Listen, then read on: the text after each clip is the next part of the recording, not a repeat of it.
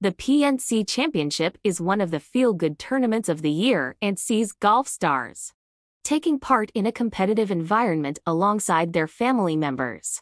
Tiger Woods, Annika Sorenstam and Trevino are just some of the names in the field, and on Sunday, one big name was also seen watching the action, with Graeme McDowell spotted at the PNC Championship alongside his son, Wills.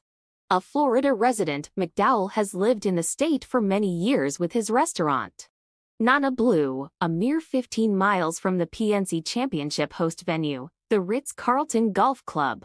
First reported by Golf.com's Claire Rogers that McDowell was on site. The 44-year-old was pictured watching Woods practice on the putting green, with McDowell taking some time off as he revs up for the LIV golf season in 2024. Recently, it was revealed by Smash GC that McDowell will be joining the LIV side for 2024.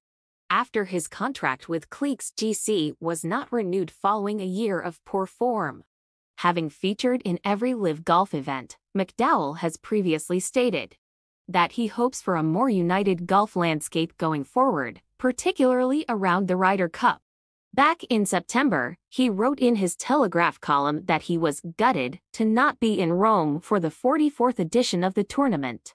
Back in June 2022, at the very first LIV golf event at Centurion, McDowell revealed he resigned his PGA Tour membership just 30 minutes prior to his tee-off time. Unable to feature in PGA Tour run events, it means he is unable to take part in the PNC Championship, despite hitting the qualifying criteria of being a major champion, picking up the US Open in 2010. That doesn't mean that McDowell will never play in the event.